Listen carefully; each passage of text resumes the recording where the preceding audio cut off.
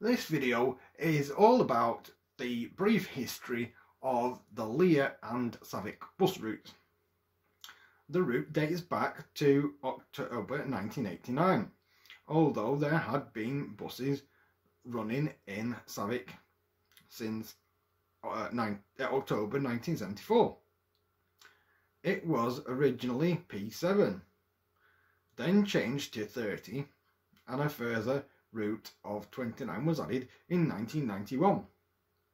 Lear services can trace their route back to 1904, when it was originally a tram route to Ashton at Paddy's Lane. It was originally A, then changed to 24. A further route of P1, which then changed to P3. Then 26 was added to the route, and the route was extended to Lear in 1948. This service stopped running in November 1980, except for 2 morning buses Monday to Friday. The 26 service then got rerouted to serve Garstang Road, and the service continued until June 1984.